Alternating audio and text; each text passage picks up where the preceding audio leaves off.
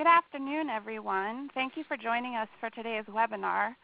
I'm Jen Bender with the Build Initiative, and I'm handling the logistics on today's call. Today's webinar will be broadcast through your computer speakers. Please make sure that your speakers are turned to a comfortable volume. If you have questions or comments during the session, please type them into the chat box. Please note that other participants will not see your questions in the chat box, so our presenters will read and respond to them as we have time during the call. This webinar is being recorded. Following the webinar, you will receive an email with a link to the webinar recording, PowerPoint slides, and additional resources. I'm now going to turn the webinar over to Sherry Killen-Stewart. Thank you so much, Jen. Hi, this is Sherry Killen-Stewart with the Build Initiative, and I'm so excited to be here today with my partners from around the country, New Orleans, Denver, Las Vegas, and the Bezos Family Foundation.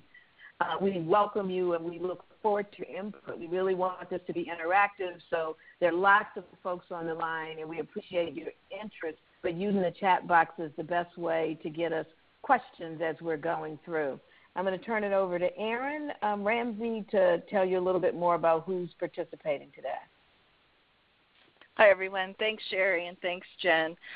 We're so excited. I have the privilege of kind of introducing the lineup on the webinar today. And the Bezos Family Foundation is really appreciative of Build and us bringing our work together, hopefully to give you some really great practical ideas in building early childhood systems and collaborations in your communities. So Sherry's going to start off with an overview of the toolkit that Build and all of her partners created, and she'll be followed by Danielle Milam from Las Vegas Clark County Libraries, and she's going to talk about their new collective action / impact campaign called Raising Las Vegas, and really talk about how systems can come together around early childhood with the library as the lead. Ellen Galinsky, the Senior Executive Director of Mind in the Making and the Senior Research Advisor for the Bezos Family Foundation, will give an overview of the research on executive function and the life skills, and do an overview of how we are bringing that research into action into communities and sectors. And then she'll be followed by Sarah Brenkamp from Breakert from Denver Children's Museum. She's the Director of Evaluation and Education. And then followed with Julia Bland, the CEO of the Louisiana Children's Museum, and she'll be talking about how she's embedded the research into programs that they're already doing. So I'm going to turn it back to Sherry, and we're so glad everybody's going to be a part of this with us. Thank you so much, Aaron. And like the lineup that we have for you today of museums and libraries, the Bezos Foundation, and the Build Initiative, the work that the Build Initiative did working with libraries and museums, really making what libraries and museums and early childhood systems do visible to each other, was funded by the Institute for Museum and Library Science through a cooperative agreement. They had done a report called Growing Young Minds, and they discovered that in many instances, libraries and museums were not right at the cornerstone of the early childhood development that was happening in states, and wanted us to work with them to learn more about it. And so as we get started, we're curious to know who actually is on the call with us today. If you could use your computer and tell us, what sector do you primarily represent? It'll give us a little bit of an idea of who we're talking with today. Because as we talk, we're going to talk about the importance and the significance of all of these roles in building an early childhood system and supporting young children. Okay. So you can keep voting, but it looks like about 60% of people identify themselves as early learning, and about 20% libraries and museums. And I imagine we should have split that question up, but excited to see a quarter of the folks coming from that area. If you come from another area and you selected other, it's helpful if you could put it in the chat box, so that as we go back and look at this webinar, we will be able to get a sense of what you represent. There are some people from health, and we always want to see that increase, and family support. And this is significant because at BUILD, we work with leaders around building early childhood systems. That early childhood system we define as including health, early learning, family support.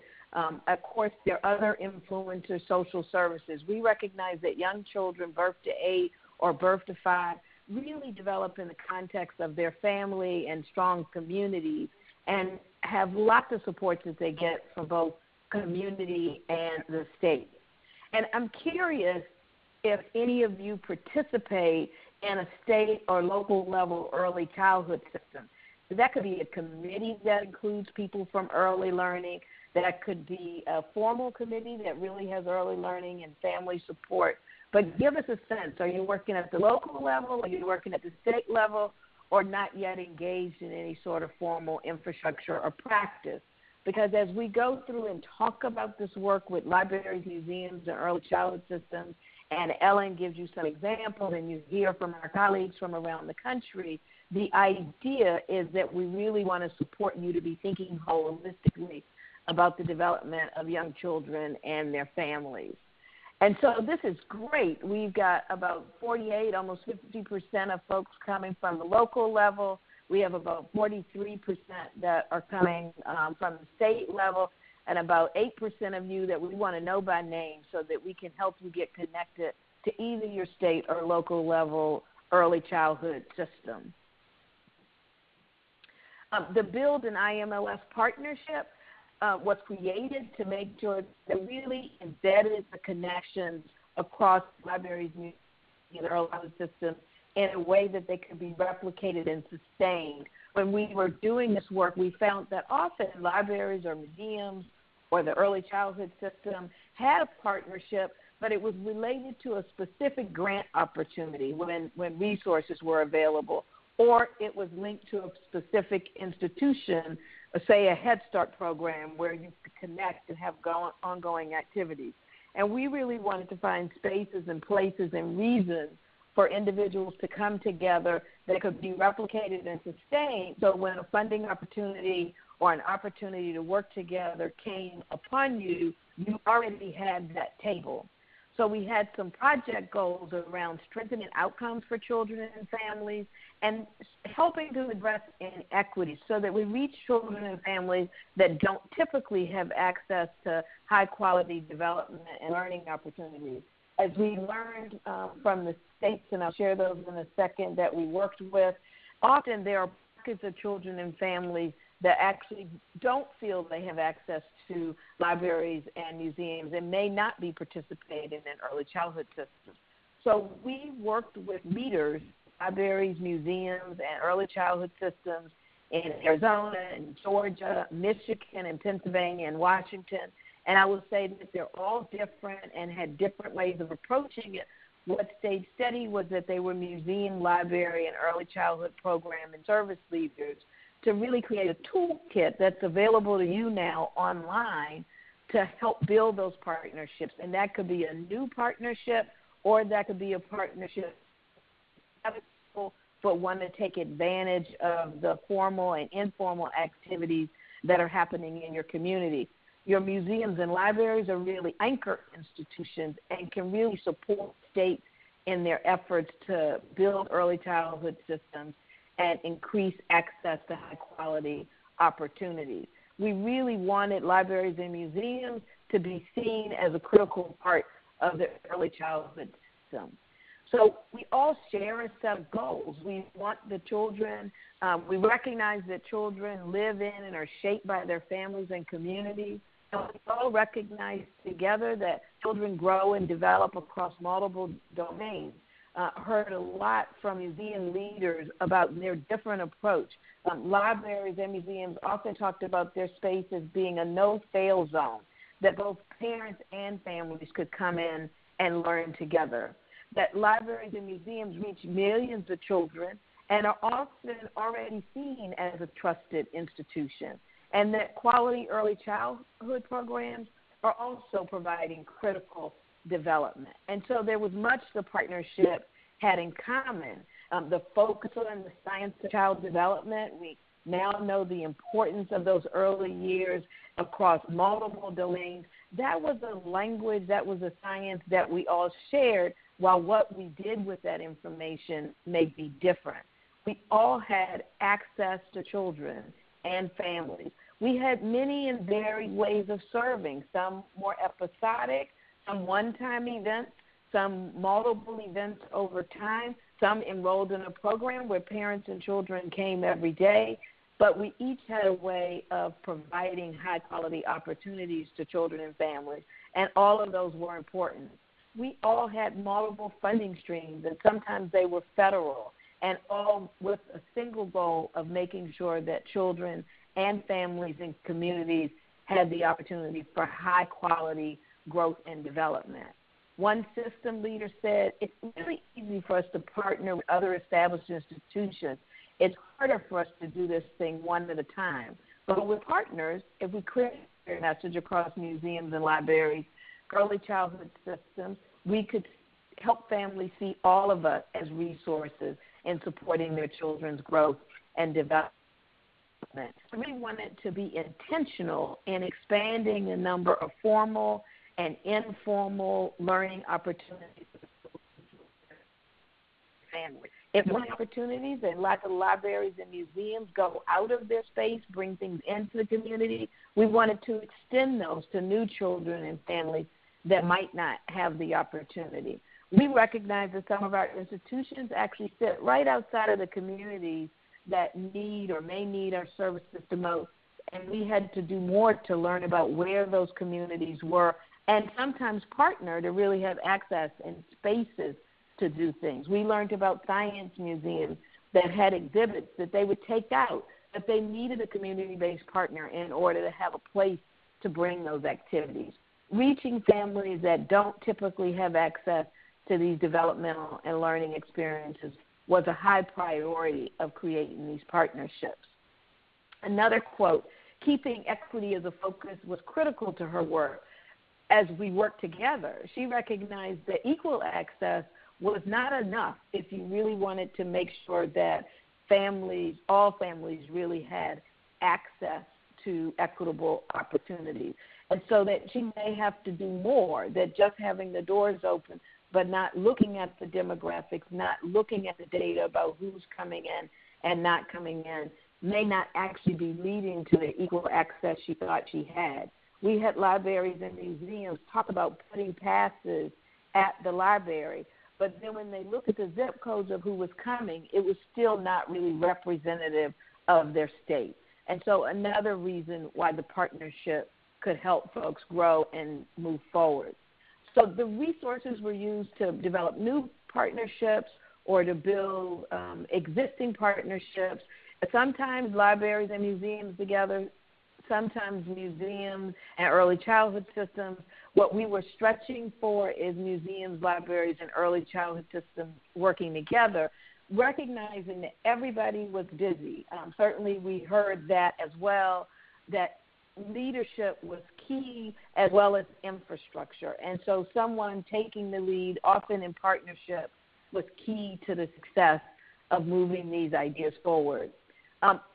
Museum leader said, we know families want to do what's best for their children, but some don't have an extra 15 minutes a day.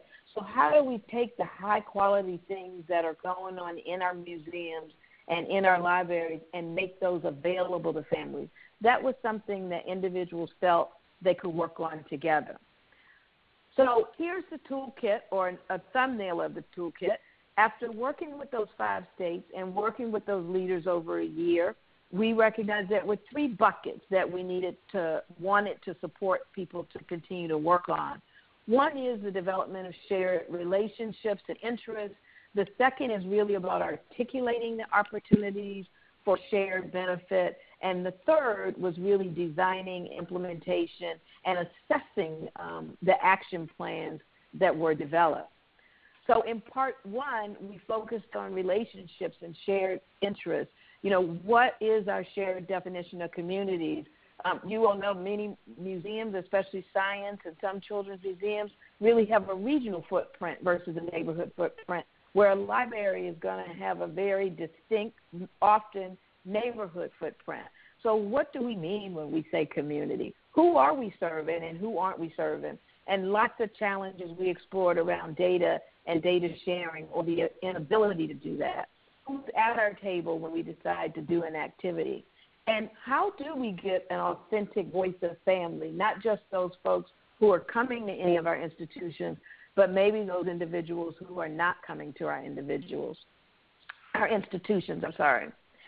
In part 2, we wanted to understand and articulate opportunities for shared benefit.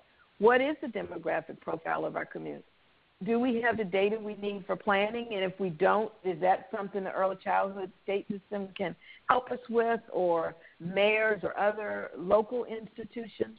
What strategies do we already have in place that are ripe for expansion, or that people aren't fully taking advantage of? And if we had new partners, we could increase the uptake.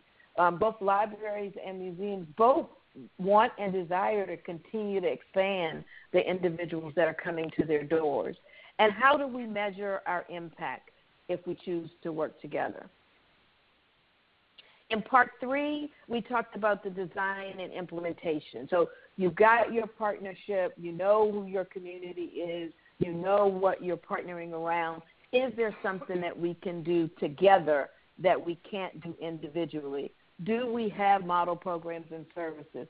It often came up that in the early childhood system, they wanted to do STEAM or STEM, and the Science Museum had already created toolkits that could be retrofitted and made available to the early childhood community. So it often wasn't about a new idea or a new program. It was about figuring out how to spread, share, replicate, and expand. How do we make sure that we're getting authentic family input as we think about equity and who's approaching us and who's not? And again, how do we understand and measure success? This is a quote from our early childhood systems leaders that, look, we're all facing the same challenges: transportation, language barriers with families needing speaking multiple languages, families that aren't comfortable coming to our programs. We can learn a lot from each other about how to both make families feel welcome and how to do our daily work. So you'll find in the toolkit lots of quick tools that you can use for planning meetings and planning gatherings that support each of the phases of the work that I've described. We had a literacy coordinator said that they were working in a project called Read On, and they had hundreds of organizations that were already using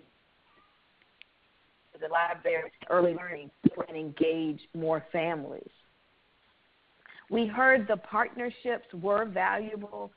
Teams made lots of new connections. So again, this isn't about the first dollar in, it's about building the relationships so that when dollars and when opportunities are available, you already know who to call. These are quotes from the participation, that it strengthened relationships, that it brought people together who may not have been involved at another point. And there were lots of promising strategies around leveraging existing systems, standards, and networks. You know that the early childhood system across the country has built what they call early learning guidelines. And libraries and museums alike said that's often a very dense document, but how do we make that accessible to our librarians who may be very stretched? Or how do we think about labeling things in our museums, as the Boston Children's Museum does, so that it aligns with those early learning standards, so that families see the benefit that this isn't an event they're going on, but this is a part of the learning. And so coming back over and over really does build the skills in children. They talked about building intentional strategies together to market and think about reaching families at the same time. They also talked about strategies for reaching certain neighborhoods and zones, places that were either under-resourced, or when they looked at the data, they were not reaching either through libraries, museums, or effectively with early childhood systems. And another idea that came up, in Pennsylvania had already been doing this and really took it to heart, was this idea of joint professional development, that often librarians have things that they know that they're willing to share with the early childhood field, but often they're librarians who have adult librarians and need to learn more about child development. that can also happen in the museum space. And so there were lots of conversations around professional development. What do I have I can share, and what do you have you can share? And the best case scenario is when at the local level we're all learning together. And I think you're going to hear later in this presentation from Ellen and others about how that can be an opportunity. Aaron, I don't know, you're checking the chat box. Are there questions there at this point, or we can move on to Danielle? We have a couple minutes if you've got a question. Sure. If someone wants to punch in a question, they can. If not, we'll just reiterate that the PowerPoint will be sent out to everybody. If you feel like you're not capturing everything, you'll have the resources afterwards. And other than that, I think we're ready to go on to Danielle, Sherry. Okay, thank you. Thanks so much. Thanks so much, Sherry, for queuing up this discussion. And my name is Danielle Milam. I'm the Director of Development and Planning at the Las Vegas Clark County Library District. I had the great fortune to get one of our state grants that comes in from our federal agency, the Institute for Museum and Library Services, that is part of this initiative with BUILD. And over the last year, we have been in a planning grant phase to look at how we could create a collective action initiative, agenda, sort of combined resources of a lot of different partners who have been apparently sitting in rooms together for many decades, but haven't really thought about how we could better align our resources together to get to a really big challenge here in the Vegas Valley. When the library received the grant, we started meeting monthly with about 6 organizations, and by the end of that year, that planning grant year, we were meeting with 15 organizations, some also even at the state level, but many direct service providers to young children here in the Vegas Valley. And one thing that we found was that they had been sitting in rooms sort of talking about, what they did well as individual organizations, but they hadn't really taken the time, as Sherry was indicating, to take a look at the community data and figure out what is the bigger challenge that everybody's really trying to get at. Where and can we align our different organizational strategies better and more effectively to get to a larger regional plan where maybe altogether we could start to measure some impact over time. So when the organizations got together, the library district had done quite a bit of work on analyzing the community. And the one thing that we found was about 75%. Well, first of all, I guess a bit of a surprise for Vegas Valley is that we're all a bunch of families that live here. About 75% of our service area is family households. And out of those, about 133,000 of those family households have kids between 0 and 5. And what we found out is about 75% of those had children that were living in what we would call under-resourced households. So we were, households basically making less than $30,000, but all working families. So these families are working our 24/7 sort of hospitality and construction worker shifts, and they had some very particular needs that weren't being filled. Primarily just getting access to child care and early childhood programs when you're a shift worker and you lack transportation and you're running the. So the ultimate that the collective Las Vegas into was, who's in child care and who doesn't have access to child care. And we basically identified about 75% of our kiddos aren't in any kind of formal care at all. But our partners, together, we started looking, could we reach out to that community? And the Raising Las Vegas collective action team, really just by working together and starting to understand that we're all out after the same agenda, we've seen some pretty amazing initiatives launch in just a year's time, just by sharing experience, having the great opportunity to get trained by Aaron Ramsey with the Mind in the Making training, making the connection with the Bezos Foundation on the Vroom application for parenting tips that we can push out both in English and Spanish to our community. And and start to work with each other in very, very different ways. Our Vegas PBS partner, for example, really took the lead in doing a soft launch of the Vroom sort of short PSAs right in advance of some of the popular programs here on PBS, like Daniel Tiger's Neighborhood.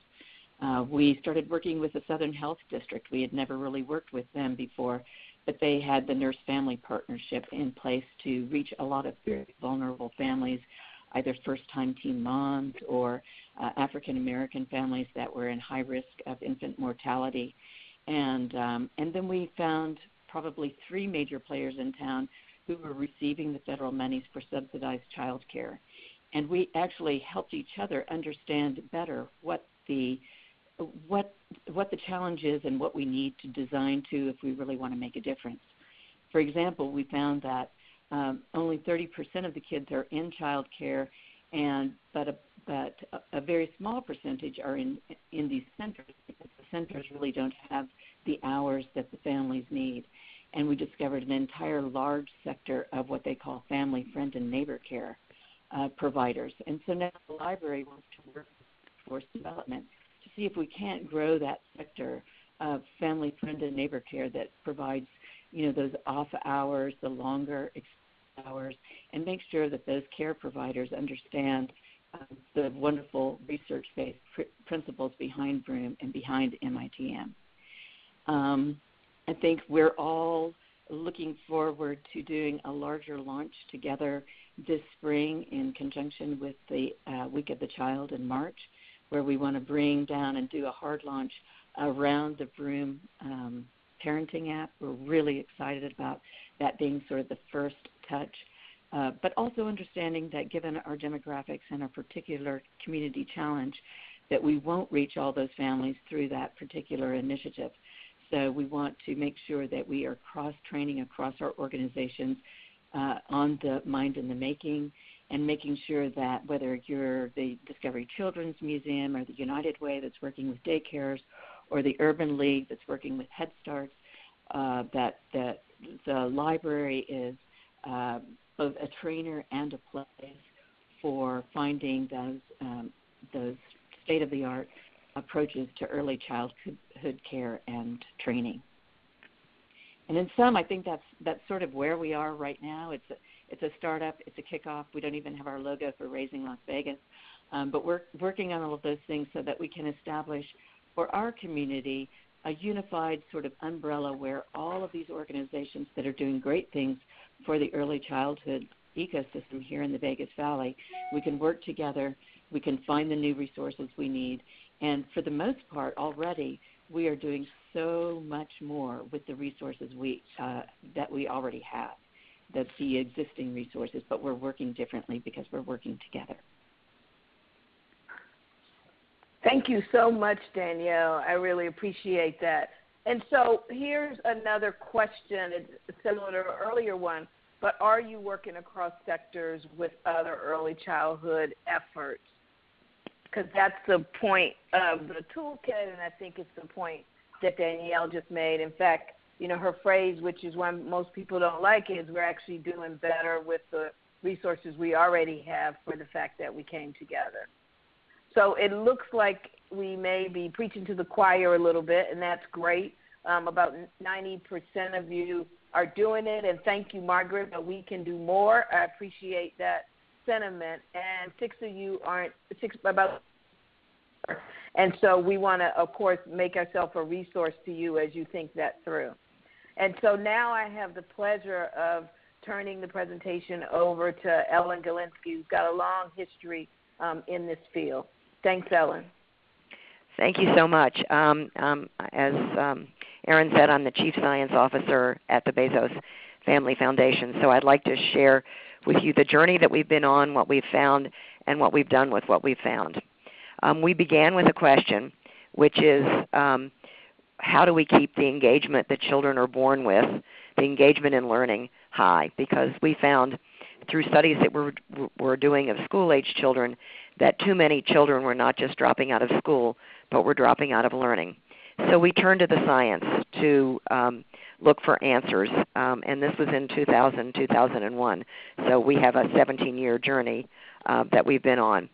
And one of the first things we found is the importance of the early years. Now that's kind of a duh finding right now, but when we began looking, that wasn't so clear. People thought, and actually a survey recently found that people thought that children didn't begin learning until they got to school. But actually, if you think of building a house, the architecture of the brain is built from the ground up.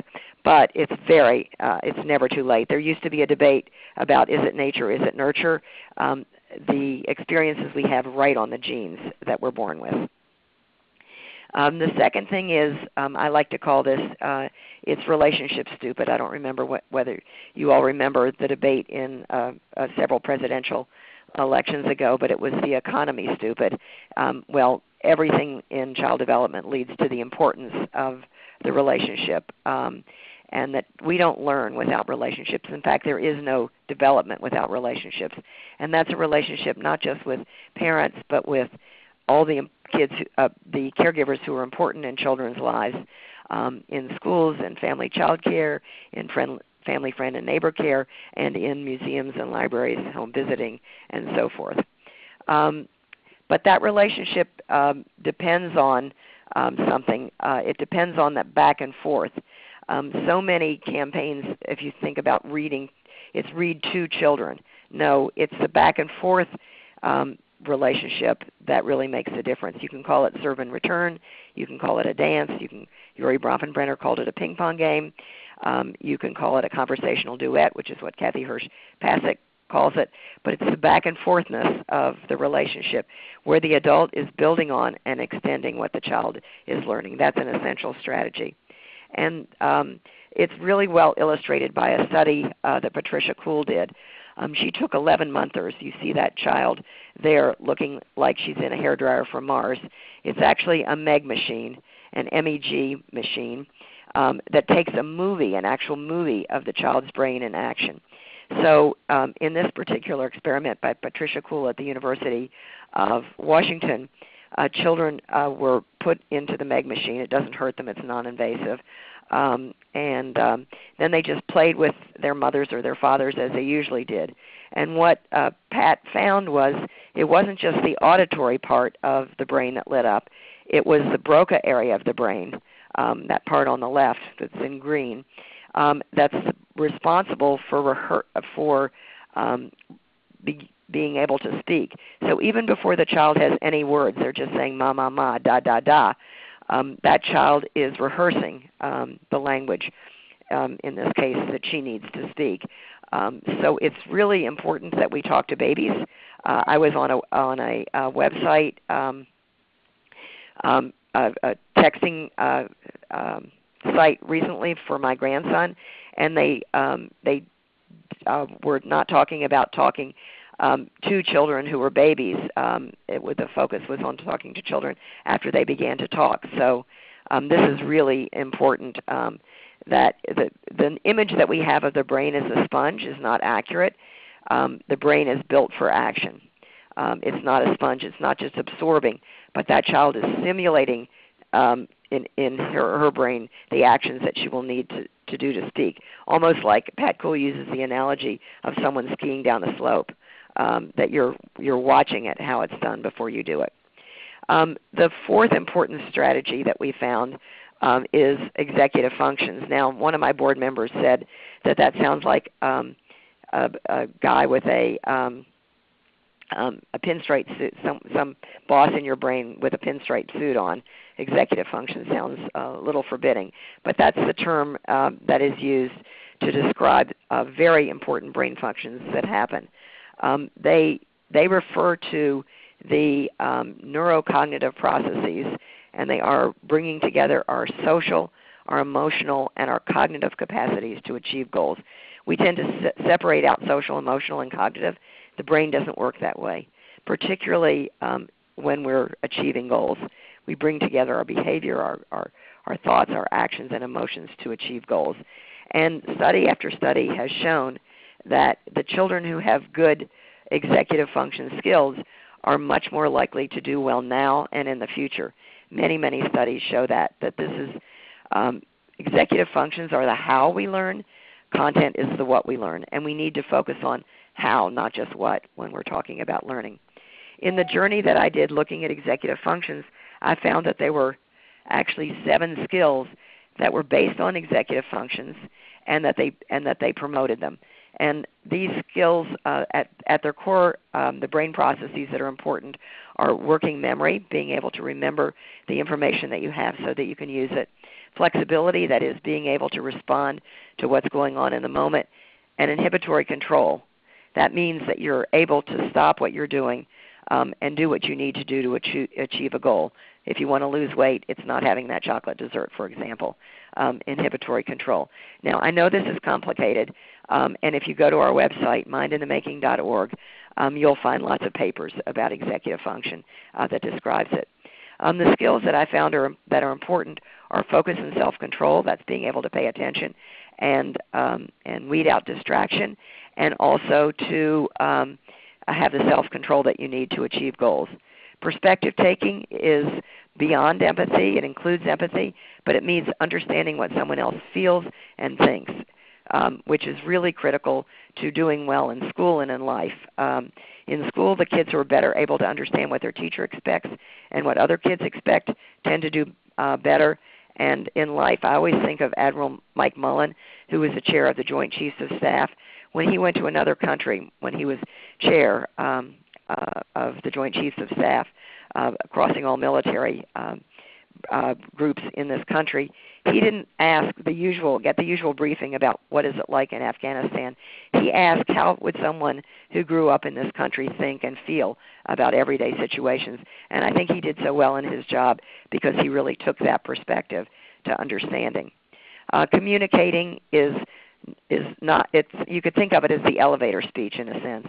It's knowing what you want to say and knowing how it will be heard so that it can be understood. So you can see that it involves the ability to pay attention, to understand other people's perspectives, and have the self-control to say what you need to say to convince other people. Making connections is at the heart of all learning. It involves, if you think about learning, it involves symbolic connections. In other words, the letter on this slide stand for things, and you understand the words that they stand for. That is making a connection. Making unusual connections is creativity, which is critical in a world where you can Google for information. Critical thinking is just what it sounds like, being able to understand what's valid and accurate information in a world where we've gone from where truth is what you can make up, where truthiness has become a word.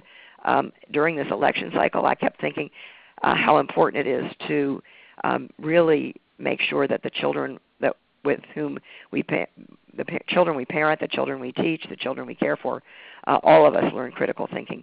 Taking on challenges is more than resilience. It means trying that next hard thing. It's getting on that bike when you fall off. It's trying the thing that scares you. And it all leads to being able to set goals where you're a self-directed and engaged learner. So these are the life skills that we have found in Mind in the Making are most important. So what have we done with this? We've developed training for community leaders. You just heard about it in Las Vegas, and you probably didn't know what it was. What we do is we go to a community or a state, and we bring together, and states are composed of communities. So if we're going to a state like New Hampshire or Oregon, we bring together people in communities around the states. We bring together about 30 or so people who are the community leaders across systems. Like Sherry talked about the importance of partnerships, we bring together those people who are the community leaders. And by doing so, by having them go through this training, which is very personal, you talk about the skills in yourself. It focuses on the adult first and then the child, and it uses video and real-life experience as a way of learning. But by learning with people across systems, it creates better partnerships and better ways of working together in communities. We also redefine parent engagement. We don't have the parents learning this from experts. We have the parents and professionals learning this together so that they can set goals for the children in their care and whom they teach. So we're in about 20 learning communities in 16 different states, and 2 more states that have come on board in 2016, and more to come.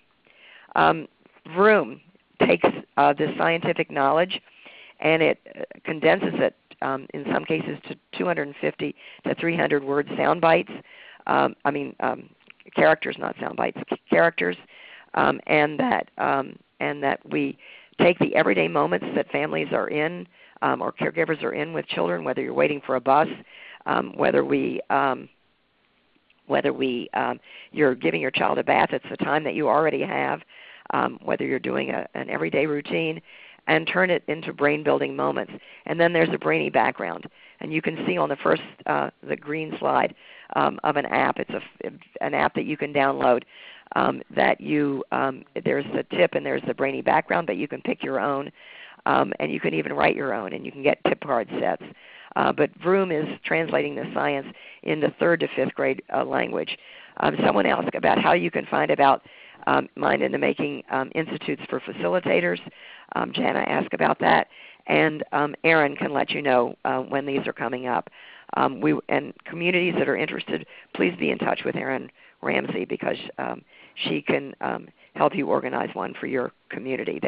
They are most often called transformational. We've had with a daily Vroom, we've had about these tips downloaded in the app downloaded in 100 countries with over 100,000 direct engagements. And we also have created take-home Friday tips that teachers can stick in the kids' backpacks for over the weekend, fun things that you can do with your child. So these can be translated in all different kinds of ways. We also have worked with First Book and also Raising a Reader. We picked a library of 89 books that have free tip sheets. We've had almost 500,000 downloads of these tip sheets. The books are books that promote executive function skills. And yes, everything is available in Spanish and English, everything we've done. These can be downloaded. So if you're going to read a book like The Carrot Seed, or we have a library that goes up from birth through kids who are 12 years old, and they all are around very diverse cultures. The tips are in Spanish and English, and 500,000 people have downloaded them. You can find them on our tip sheets. And yes, they're all free. New Hampshire and Oregon Oregon are statewide this month. But again, we're enthusiastic about coming to your communities. Our point of taking Mind in the Making, which was developed by the Families and Work Institute, and moving it to the Bezos Family Foundation, is that we can do these things either for free or at absolute minimum cost. So that was one of our purposes of going there. So Prescriptions for Learning take the everyday questions that parents have and teachers have. My kid won't eat, screen time, bedtime, fussy children, siblings fighting. We took the most frequently asked questions, and we've used research to translate them into prescriptions for learning. Our real thrust is to take the things that people might see as challenges. We're trying to create a mindset shift here. The things that people see as challenges, as the tough issues, as bad behavior, as discipline problems, and turn them into opportunities to create life skills. And these will be these are on the web and available for downloading. So what's our theory of change? There are 10 tenets to it that are a theory of change. First is we have a 2-generational or 3 or 4-generational approach. We never start with kids, we start with the adults. We feel very strongly that unless we have these skills, that we can't really promote them with other children. And we were asked about translating them to other languages.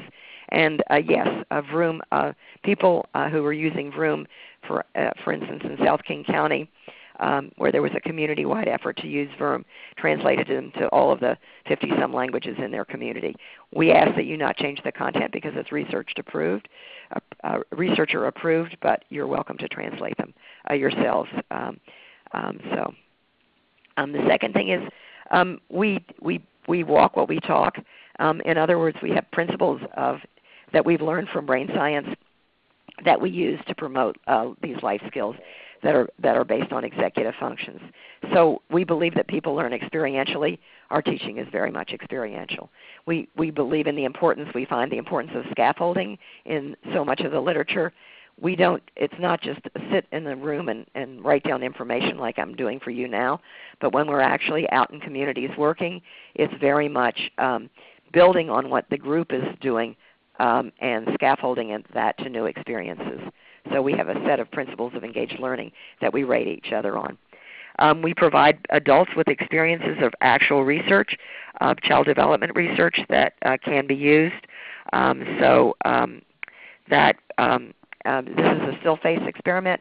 For those of you who don't know it, if the adult stops talking to a child, the child will do anything to try to get the adult engaged. And if you do this with a group of adults, the same thing will happen. If you ask a group of adults to stop speak, it's one person to say something that's important and another person to not respond, you can see the adults in the room going crazy.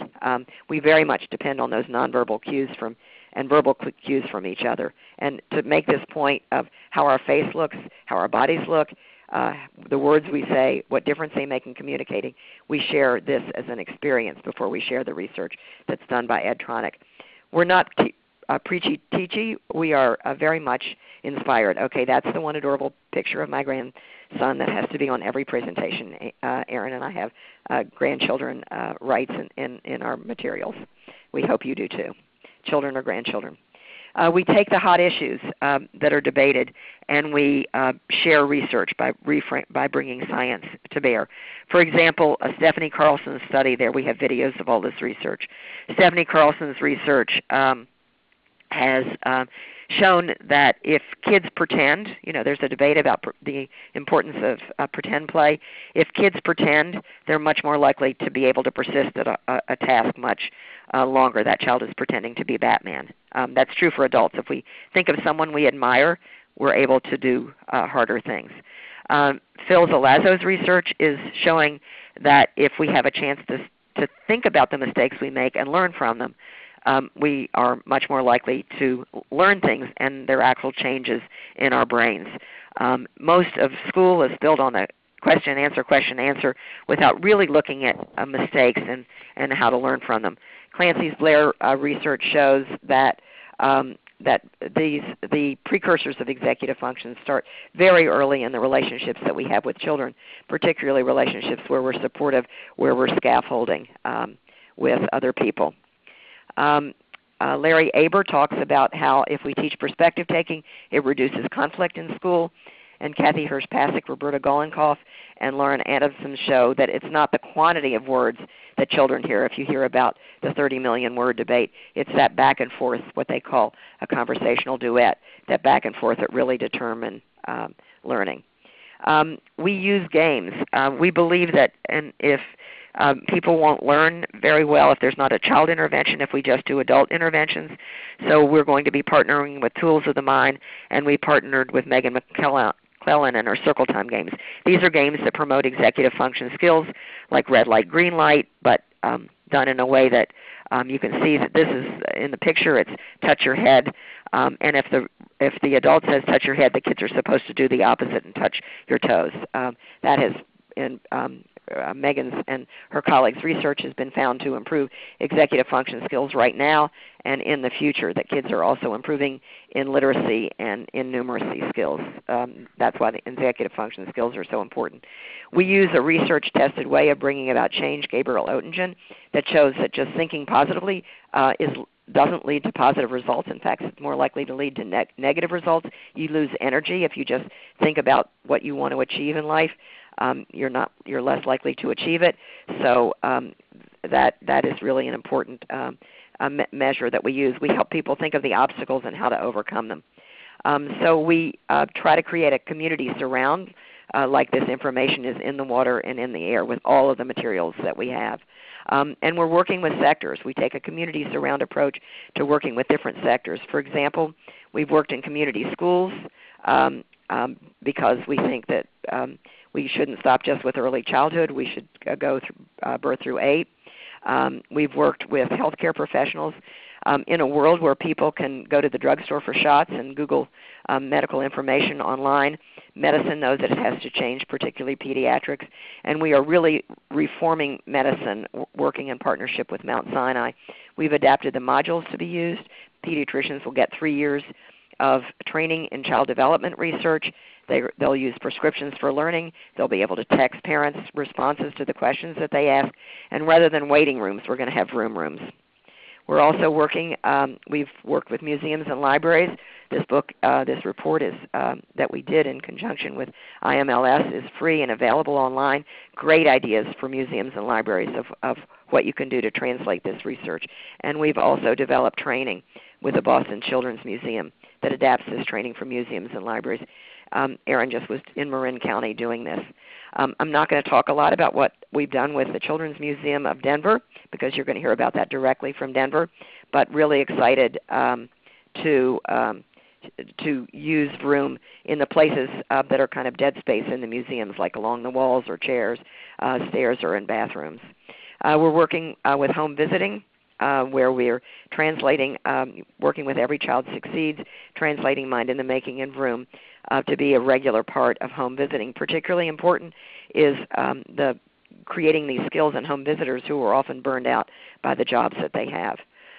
We're working with brands, so when you buy shampoo or get diapers or so forth, you will get tips on the packaging. Goya has actually put them on their products. So on Goya products, you're going to get tips, brain-building tips on products. And we've worked with Wish and Poof, an Amazon series, to incorporate this into television shows, and are working with even more series in the future. We've done an evaluation. Ready to Learn Providence has brought Mind in the Making to everyone, all the families of children entering preschool, pre-K, and they've trained right now about 1,500 parents and about 500 professionals, but they include the receptionists, the teachers' aides, not just the teachers. And in Evansville, we've done research evaluation that have shown that in just 6 weeks of training, we're able to improve parents' executive function skills and children's executive function skills, particularly among the kids who had lowest executive function skills to begin with. And we leveled the playing field in math. The kids' math scores were equivalent became equivalent to kids with higher executive function skills. Thank you so much. And now I'm back to a question. Yeah, thank you so much, Ellen. And again, if you've got any questions, please pop them in the box. I think Ellen did a great job of trying to merge them in as she was going through. But what's your sense of this? Do you have internal systems for professional development on early childhood and brain development, just to try to get a sense of the audience? Because this is a great actionable way to do that across partners, giving strong content, and actually leaving both adults and children with what to do next, which is really, a triple winner. So we are seeing that about 2/3 of the group, I think, does have internal professional development, and so I imagine you might be able to melt this in. About 1/3 not having internal professional development. Again, that's why these partnerships and bringing people together can create access to what you don't have in either a smaller institution or an institution that's not investing in this kind of professional development. And about 12% are unsure. But we really do encourage you to reach out. Erin's contact information is at the end. If you want to know how to bring this kind of training and information to your community, if you want to learn more about the toolkit and creating a table, you'll have my contact information as well. So with that, we're going to hear another local example. And Julia?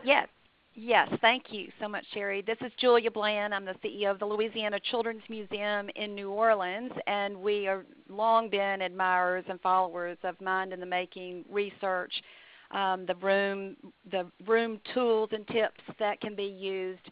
But we spent about a year and a half incorporating the 7 Essential Life Skills in a program that the museum delivers on a daily basis into public schools. We have the program embedded, and it's been there. It actually started as a post-Katrina program that was designed to last 3 months, working to build resiliency skills with children.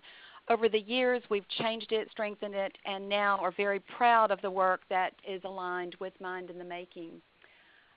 Over the course of the last decade, we have worked with over 16,000 children on a weekly basis in our region in public schools. So the next 3 slides are actually from an overview that a documentation that we did last year to show the alignment with our play-based, imagination-based, literacy-based program in the schools as they're tied to the 7 essential life skills. At the top right, you're going to see not only the page number of our documentation book, but also which skills are being highlighted and encouraged in our interactive experiences. It is a program that is 9 months long. It is delivered daily in our public schools. We actually have some of the high-risk children, the most high-risk, most vulnerable children who are participating in this.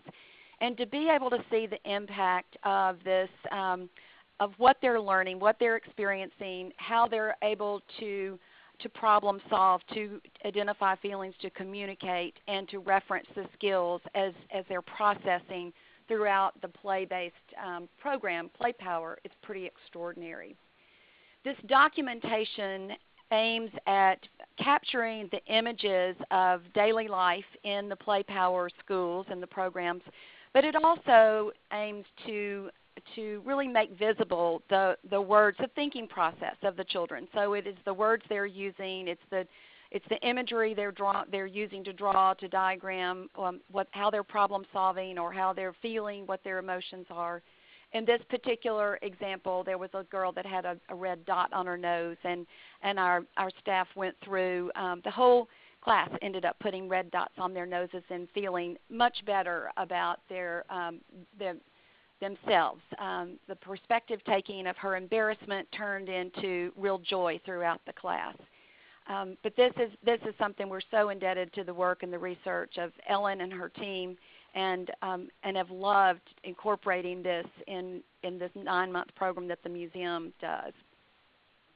It's a different type of program because we're with the kids on a daily basis. They have weekly lessons that are delivered, and so unlike most museum programs where we see our visitors for a short period of time, this gives us a chance to really build trust, to build relationships, to get to know the individual children. The participants are as young as kindergartners and as old as 3rd graders, so we have a nice span of ages. Julia, I know everybody wants to know, is this increasing your visitorship at the museum? Are you able to connect to families through connecting to the children, or is that work still yet to be done? It does. It's raised our visibility in the community, and I think that people don't necessarily think about this deeper dive that a children's museum can do. They think more about a physical destination that is for entertainment, and this has opened the eyes of how play can be is a learning process and a family engagement. So it's diversifying the attendance at the museum, Sherry. It's also allowing people who understand and have followed this program to see the value of children's museum programs embedded in the community. Right, and I just can't help it. And so how do you manage the cost? Because you talked about going to children who, may have been excluded because of where they live or what their parents know. But then there's a cost for going to children's museums. So have you managed that challenge? The cost for the Play Power program has been underwritten. We've actually had a number of different donors over the years. Currently, it's supported by the Kellogg Foundation, who is very focused on vulnerable children in their earliest years. The cost to the museum, the access to the museum, is something we're very committed to making accessible, free of charge or discounted, and a good 25% of our admission through the front door is either free or discounted. That is, and then we have a number of programs that are delivered totally free of charge in the community at Head Start centers, or certainly this one in public schools. Thank you so much. So let's do this question. Do you see opportunities in your current work to scaffold the life skills or the executive function skills that Ellen was talking about and Julia gave us an example, and the research? Are you seeing those opportunities in your current work? So yes, you're already doing it. Yes, you could imagine doing it in the future. No, or not sure. And let's get a sense of what we're discovering. So about 40%, 35% of folks are already doing that. There's about half of you who said, yes, you could imagine doing it in the future. And that's really critical, and a part of us doing this webinar is to link you with resources that help you do that, because we realize there's a lot of information flowing quickly about the development of young children, and I think what Ellen and Bezos and the Work Family Institute has done has made it more accessible and give you a place to start with implementing and integrating it. So would love to hear from the 50% of you. And you may not be the authority to make the decision, but you can certainly make the inquiry, and we're always happy to reach out to others that can advance the work. So thank you for participating in that. And now I'll turn it over to another local example from Sarah. Hello. How's this sound? Can everybody hear me okay, other presenters? Yeah, I can. And if you can't, people should let us know in the chat box. Wonderful. Thanks so much. I was on mute for long enough that I thought it might have, it's like when you cross, if you have your eyes crossed long enough for your parents, it'll stick that way. Like, that's what I thought might be happening.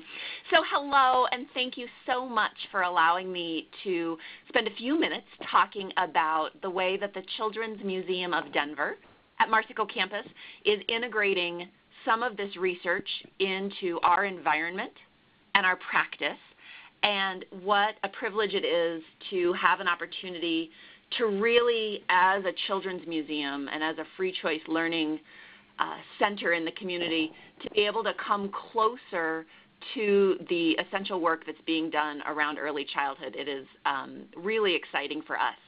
So just a little bit of background, as both Sherry and Julia emphasized, museums have unique affordances and assets, museums, libraries, non-formal learning environments across our communities.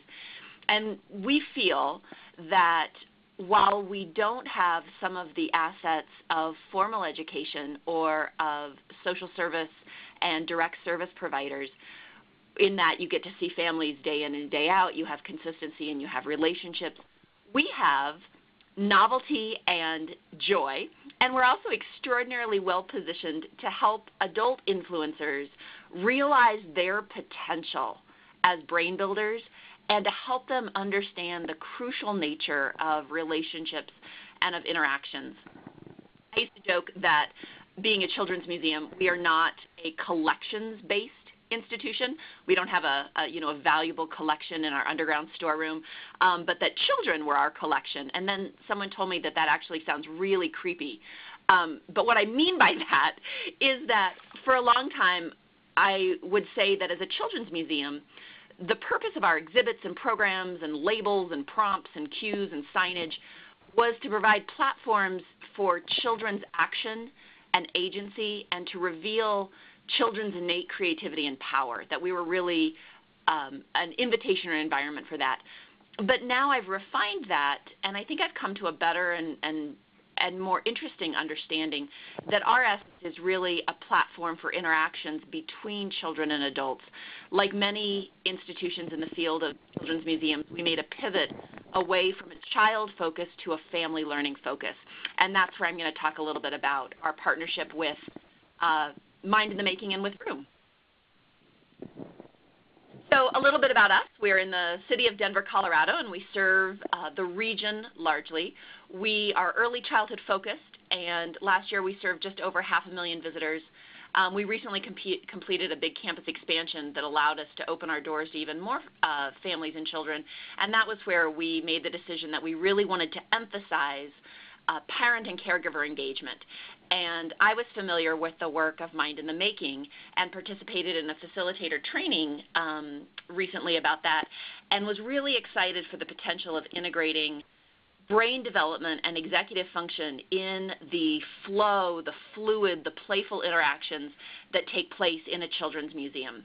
And so as I start to show the next 2 or 3 slides that are images of our current project, I should say that one, our work specifically with Vroom is grounded in 2 things. One, the state of Colorado is launching a rollout of Vroom across many of our early childhood partners, and that effort is championed by an organization called Parent Possible. They're our anchor partner here in Colorado, and they are helping to oversee the integration and rollout of Vroom in early childhood education settings, home visiting settings, and across the early childhood ecosystem.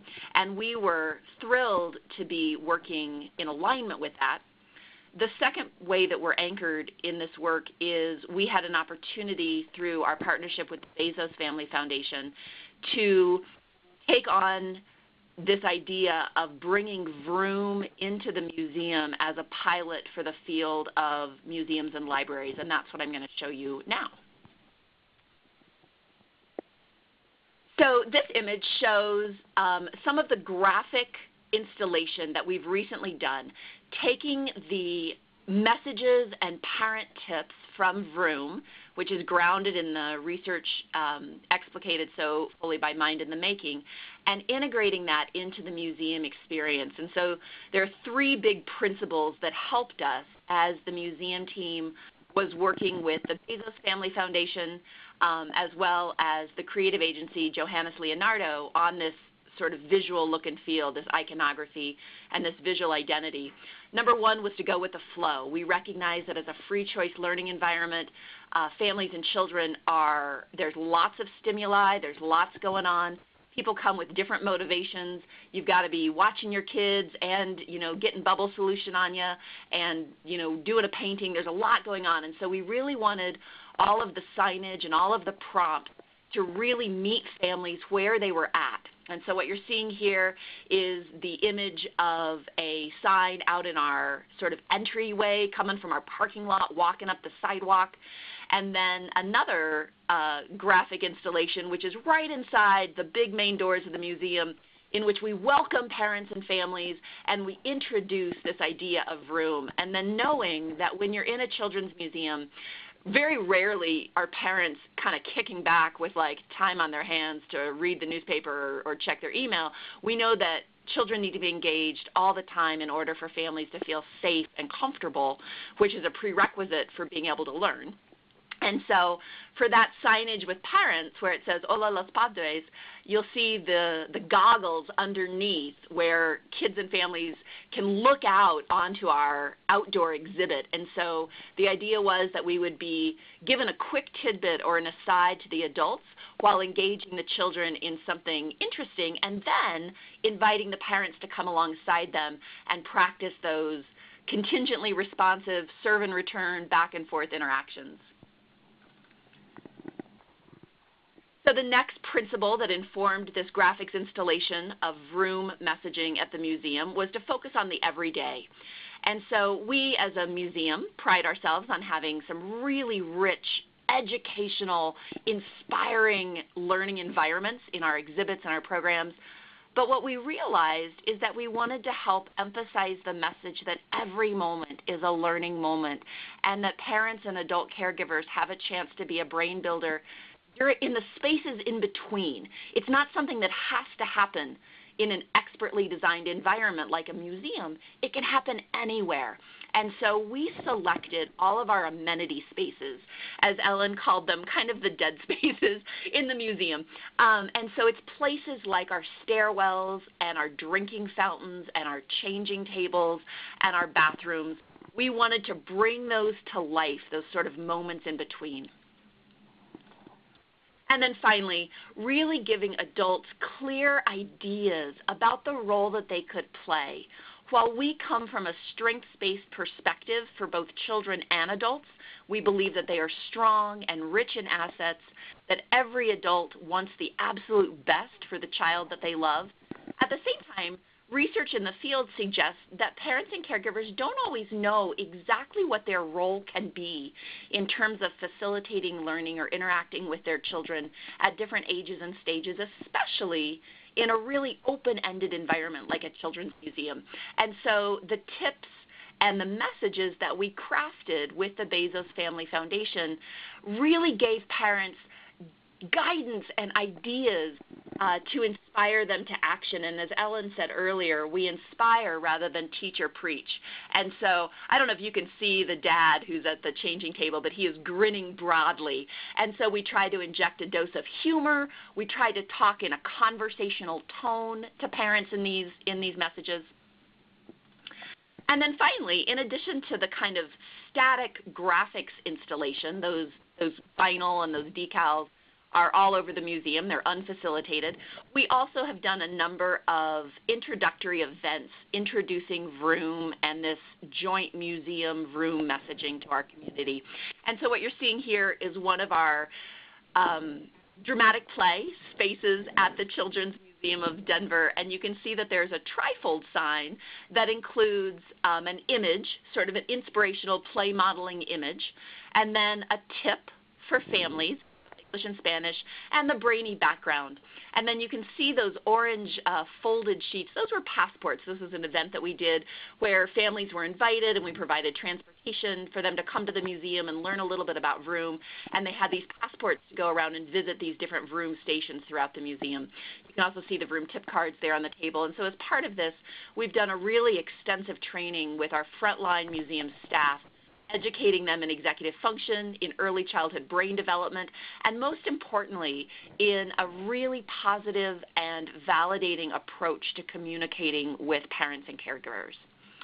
So I'll stop there. Thank you so much, Sarah. Really appreciate that.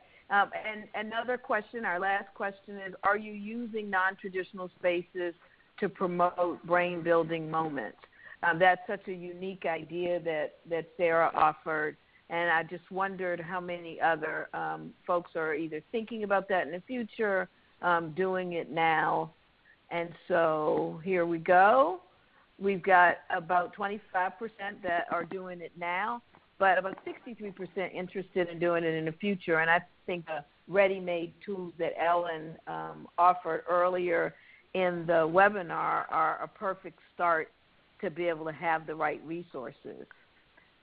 With that, we have a couple minutes for questions. I don't know, Erin, did anything pop up for you, Ellen, Sarah, Julia, Danielle? Any last thoughts?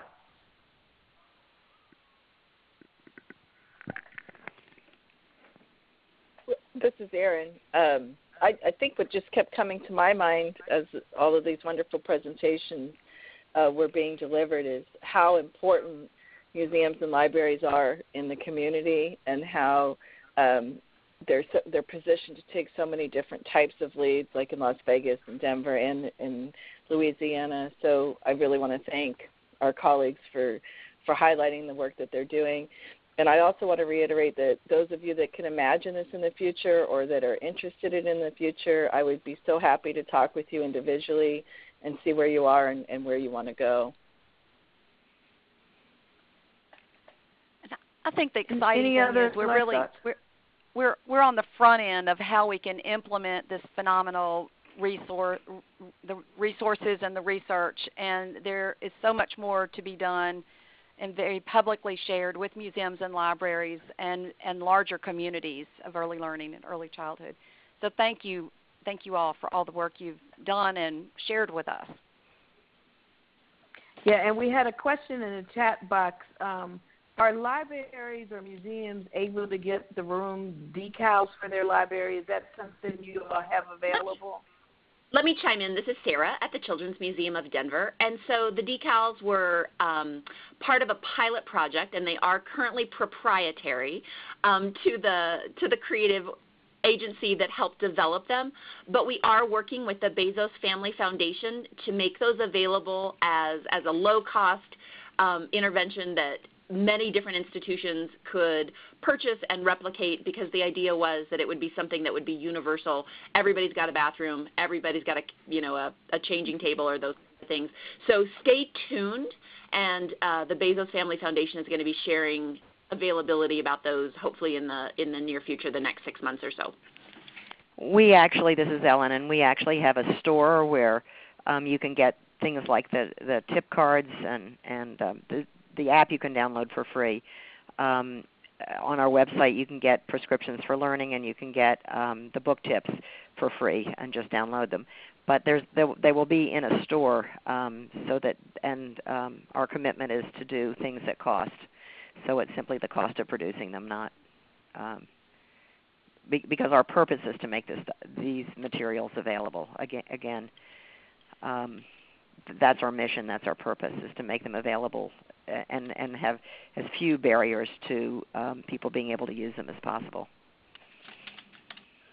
We also had another question about the webinar, and yes, you'll receive the PowerPoint and you'll receive a recording so that you can slow it down and listen to it and catch some more of the tidbits if you're interested, or of course share it with your other colleagues. We really do want you to be able to share this information with others. But as Erin said, I think you should feel free to reach out to she or I. We're both on this last slide here with our emails, place for you to get the toolkit so that we can individually direct you as needed or as you desire to keep your work going. We really appreciate the time you've given us today, and want to maybe be able to give you a few minutes back if there are no other questions. Erin, are we good? Yeah, I think we are. And I appreciate everybody joining us, and all of the presentations were fabulous, and I look forward to all the possibilities. Erin, could we add the Brain Building Toolkit, the Brain Building book to the final slide so that people could easily find out where to get that? Because it's got ideas from museums and libraries all over the country of really cool things they're doing. Yeah, we can add the link definitely. Great. And then if everybody visits mindinthemaking.org, it's right on the home page, and you can download it directly from there too. And the BUILD Initiative wants to be really appreciative of the Institute for Museum and Library Science for supporting us to do this project. And I'm also really appreciative of our partners at the Bezos Foundation and the long-term relationships with Erin and Ellen and our friends across the country, Julia and others. We really have met some fabulous people on the ground doing the work and want to continue to be informed by that. So thank each of you, Danielle, Miriam, Erin, Ellen, Sarah, for joining us today and sharing your ideas. We look forward to working with each of you on the call and building good things in your neighborhoods and communities. And thank you, Sherry and BUILD, for the amazing things you're doing in creating an early childhood system. Thank you. And it's our working together, I think, that's going to make the difference in the end. So enjoy the evening. Happy holidays to everyone, and enjoy the extra 12 minutes in your day. Thank you so much. Thank you, Sherry. Thank you, Ellen. Bye-bye. Erin. You're welcome. Bye-bye. Thank Bye-bye. you. Bye.